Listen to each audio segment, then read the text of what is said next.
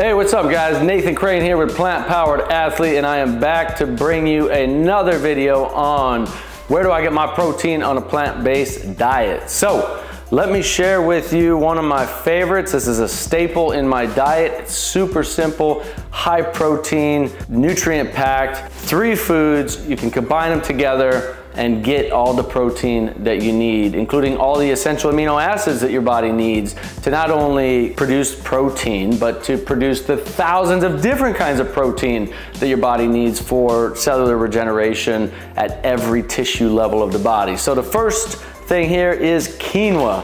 Quinoa is one of my favorite, naturally gluten-free, so a lot of people can eat quinoa without any problems.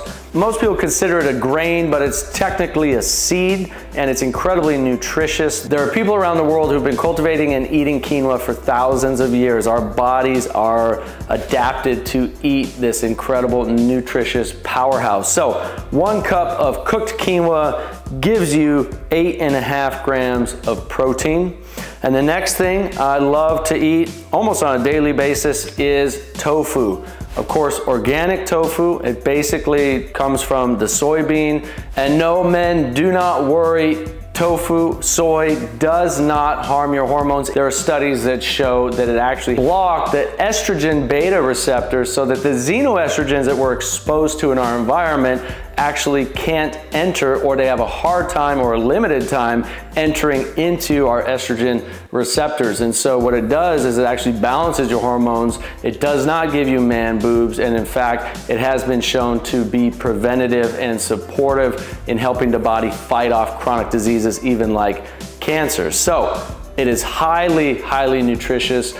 People around the world have been eating this for thousands of years as well, but I always avoid the conventional soy because most of it's genetically modified, and I just don't put any genetic modification into my body. Why would I do that? Why would I want to eat fish cells that were taken out of some laboratory fish and put into some bean and then sprayed with all kinds of pesticides and fungicides and herbicides to kill all the animals so they don't eat it, all the insects so they don't eat that, but I'm supposed to eat that and think that's healthy for me? Are you kidding me? So organic is always the way to go. And so with the tofu, I get the super firm version. So it's really dense, super packed with calories and protein, and you can literally cut it into fifths, and I take 3 of those fifths and I'll saute it up, I'll bake it, you can grill it, you can do all kinds of stuff with it. You can, if you're used to eating meat or have eaten meat in the past, however you season your meat, you can basically season this the same way and it will taste amazing. But 3/5 of this alone will give you 42 grams of nutrient-dense protein in a single meal with just the super firm organic tofu. And then always I gotta have greens in my meal. Highly recommend some good old-fashioned organic kale.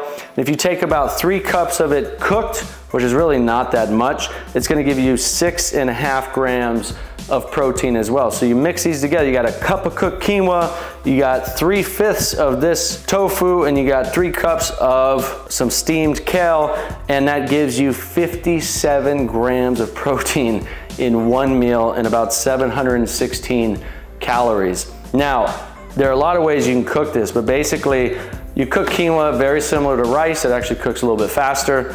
I like to saute up my tofu with different seasonings. I'll put some garlic, some salt. I'll do some Bragg's aminos, liquid aminos on it.